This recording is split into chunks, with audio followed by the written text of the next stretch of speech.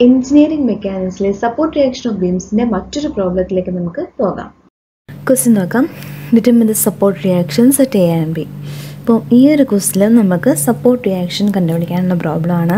അപ്പോൾ നമ്മളിന്ന് support reaction കണ്ടുപിടിക്കാനുള്ള 10ാമത്തെ പ്രോബ്ലമാണ് നമ്മൾ ചെയ്യുന്നത്. ഓരോ പ്രോബ്ലത്തിലും ഡിഫറെൻറ്റ് കേസാണ് നമ്മൾ ചെയ്തത് അല്ലേ. എല്ലാ പ്രോബ്ലത്തിലും ഓരോരോ പുതിയ കേസുകൾ നമ്മൾ പഠിച്ചു. അപ്പോൾ ഈ പ്രോബ്ലംസൊക്കെ ചെയ്ത് പഠിക്കണം, അല്ലാതെ ജസ്റ്റ് ഇങ്ങനെ നോക്കി പഠിച്ചാൽ മാത്രം പറ്റത്തില്ല.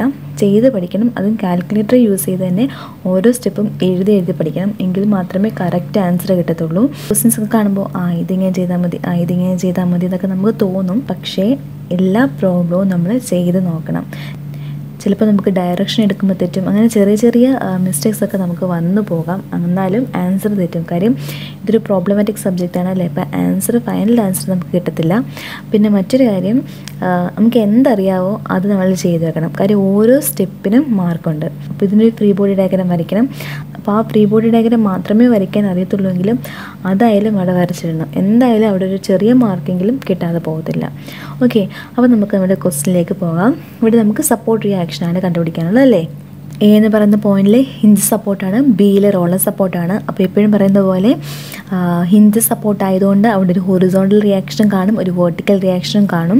പിന്നെ റോളർ സപ്പോർട്ടിലൊരു വെർട്ടിക്കൽ റിയാക്ഷൻ മാത്രമേ കാണത്തുള്ളൂ. കാര്യം ഇതിന് റോളേഴ്സ് ഉണ്ടായതുകൊണ്ട് ആ horizontal movement പോസിബിളാണ്, vertical movement possible അല്ല. അതുകൊണ്ടാണ് അവിടെ ഒരു വെർട്ടിക്കൽ റിയാക്ഷൻ മാത്രമേ അവിടെയുള്ളൂ. അപ്പം നമുക്ക് ഫസ്റ്റ് ഈ ബി എൻഡിൽ റോളർ സപ്പോർട്ടാണ് അല്ലേ. അപ്പം നമുക്കിതാ ഈ ഒരു റിയാക്ഷൻ നമുക്കിവിടെ മാർക്ക് ചെയ്യാം. എന്നിട്ട് അതിനെ നമുക്ക് RB എന്ന് നെയിം ചെയ്യാം.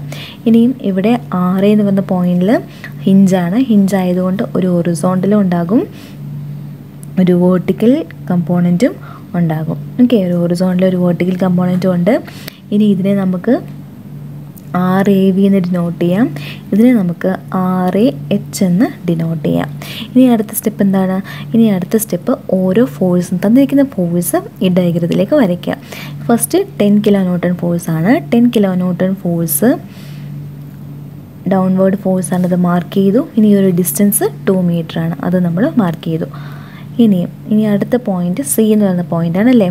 സി എന്ന് പറയുന്ന പോയിന്റിൽ നോക്കിക്കേ, ഇവിടെ ഒരു ഫോഴ്സ് ആക്ട് ചെയ്യുന്നുണ്ട് അല്ലേ. 20 kN ഫോഴ്സ് ആക്ട് ചെയ്യുന്നുണ്ട്.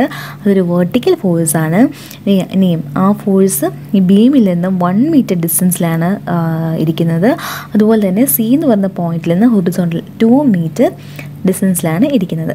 അപ്പോൾ ഈ 20 kN ഫോഴ്സ് നമുക്ക് എങ്ങനെയാണ് ചെയ്യുന്നതെന്ന് നോക്കാം. ഇനിയും ഈ ഒരു പോയിന്റിൽ അപ്വേർഡായിട്ടും ഡൗൺവേർഡായിട്ടും ഫോഴ്സ് മാർക്ക് ചെയ്യുകയാണ്. അതിൻ്റെ മാഗ്നിറ്റ്യൂഡ് സെയിം. ഈ 20 kN നമ്മൾ കൊടുത്തു. പിന്നെ ഈ ഫോഴ്സ്, ഒരു ഫോഴ്സ് അപ്വേർഡ് ആയിരിക്കും, ഒരു ഫോഴ്സ് ഡൗൺവേർഡ് ആയിരിക്കും. അപ്പോൾ ഈ താഴെ കാണിച്ചിരിക്കുന്ന ഫോഴ്സിനെ അപ്വേർഡായിട്ടും ഈ ഫോഴ്സ് നമ്മൾ ഡൗൺവേർഡായിട്ടും മാർക്ക് ചെയ്യുന്നു. ഓക്കെ, ഇവിടെ ഒരു ഫോഴ്സ് ഉണ്ട്, ഇവിടെ ഒരു ഫോഴ്സ് ഉണ്ട്. രണ്ടിൻ്റെയും മാഗ്നിറ്റ്യൂഡ് സെയിം ആയിരിക്കും. അതുകൊണ്ട് നെറ്റ് ഫോഴ്സ് 0 ആയിരിക്കും. അപ്പോൾ കുഴപ്പമില്ല. ഇനി നോക്കിക്കേ, ഇനി നമുക്കിതാ ഈ രണ്ട് ഫോഴ്സിനെ നമുക്കൊന്ന് നോക്കാം അല്ലേ. ഈ രണ്ട് ഫോഴ്സ് നോക്കി, 20 kN ഫോഴ്സ് ഡൗൺവേർഡാണ്, ഈ ഫോഴ്സ് അപ്വേർഡാണ്.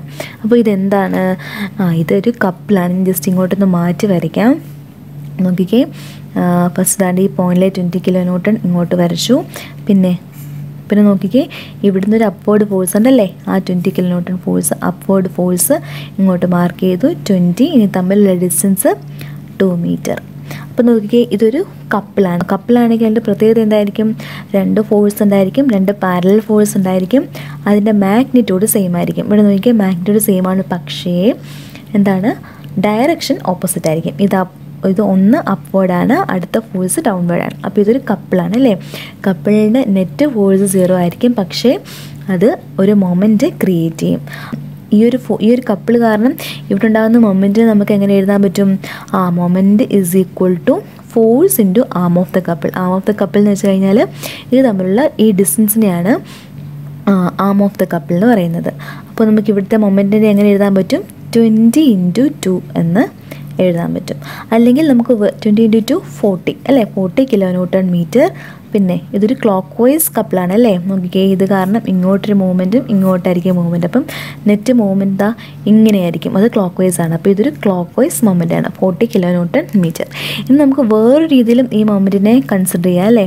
അതായത് ഈ രണ്ട് ഫോഴ്സ് കാരണം ഈ ഒരു പോയിന്റിൽ മൊമെൻറ്റ് ഒരിക്കലും ഉണ്ടാകത്തില്ല. കാര്യം അതിൻ്റെ ലൈൻ ഓഫ് ആക്ഷൻ പാസ് ചെയ്യുന്നത് അതേ പോയിന്റിൽ കൂടെ തന്നെയാണ്. പിന്നെ നോക്കിക്കേ, ഈ 20 kN കാരണം ഇവിടെ മൊമെൻറ്റ് ഉണ്ടാകും അല്ലേ. അത് നമുക്ക് എങ്ങനെ എഴുതാൻ പറ്റും? ഫോഴ്സിൻ്റെ പെർപെൻഡിക്കുലർ ഡിസ്റ്റൻസ് ആണ് അല്ലേ മൊമെൻറ്റ്. അപ്പോൾ ഈ ഫോഴ്സ് 20 × പെർപെൻഡിക്കുലർ ഡിസ്റ്റൻസ് 2, ആ ഒരു രീതിയിൽ നമുക്ക് എടുക്കാൻ പറ്റും. അപ്പോൾ നോക്കിക്കേ, ആ ഒരു മൊമെൻറ്റിനെ സി എന്ന് പറയുന്ന പോയിന്റിൽ ഞാൻ മാർക്ക് ചെയ്യുകയാണ്. അത് ക്ലോക്ക് വൈസ് മൊമെൻ്റ് ആണ്, അല്ലെങ്കിൽ ക്ലോക്ക് വൈസ് കപ്പിളാണ്. അപ്പോൾ നമുക്ക് ക്ലോക്ക് വൈസ് മൊമെൻ്റ് നമുക്കിവിടെ കിട്ടും 20 × 2, അതായത് 40 kN/m എന്ന് പറഞ്ഞ മൊമെൻറ്റ് കിട്ടി.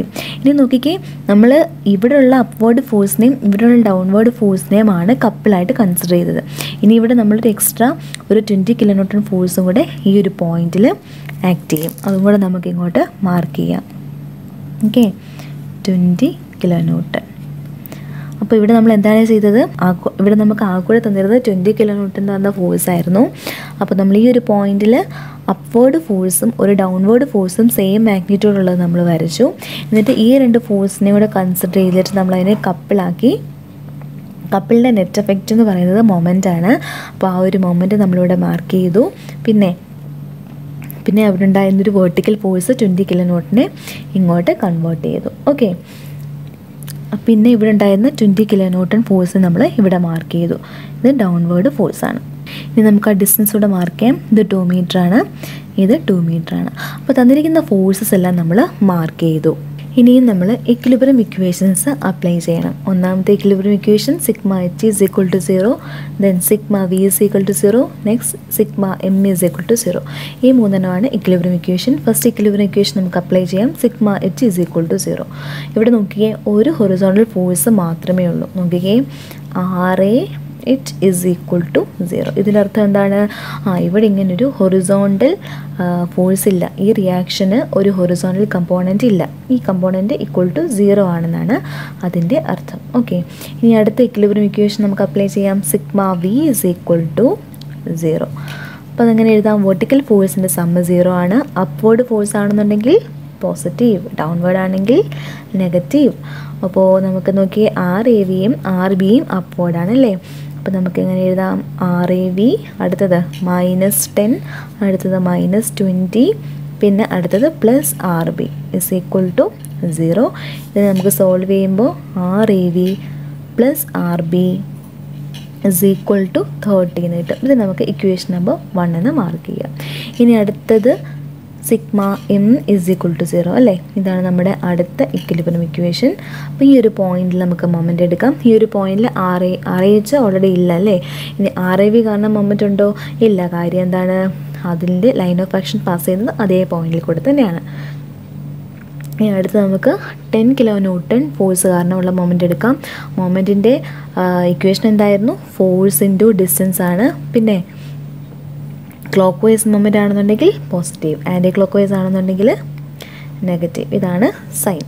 ഓക്കെ, അപ്പോൾ നമുക്കിവിടെ നോക്കിക്കേ, ഇതൊരു ക്ലോക്ക് വൈസ് മൊമെൻ്റ് ആണല്ലേ. ഇത് കാരണം ഈ ഒരു പോയിന്റിൽ ഇങ്ങനെയാണ് മൊമെൻ്റ് ക്രിയേറ്റ് ചെയ്യുന്നത്.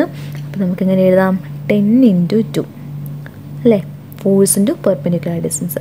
ഇനി അടുത്തത് നോക്കിക്കേ, അടുത്തത് 20 kN കാരണം 20 kN കാരണം ഈ ഒരു പോയിന്റിൽ ഉണ്ടാകുന്നത് ക്ലോക്ക് വൈസ് മൊമെൻ്റ് ആണ്. അതുകൊണ്ട് +20 × ഡിസ്റ്റൻസ് 2 + 2 4. ഇനി അടുത്തത് നോക്കിക്കേ, അതേ പോയിന്റിൽ തന്നെ ഒരു മൊമെൻ്റ് കാണിച്ചിട്ടുണ്ടല്ലേ. ആ മൊമെൻ്റ് 40 kN മൊമെൻ്റ് ആണ്. അതുകൊണ്ട് നമുക്ക് ഡിസ്റ്റൻസ് കൊണ്ട് ഒന്നും മൾട്ടിപ്ലൈ ചെയ്യേണ്ട, ഡയറക്റ്റ് നമുക്ക് മൊമെൻ്റ് എഴുതാൻ പറ്റും.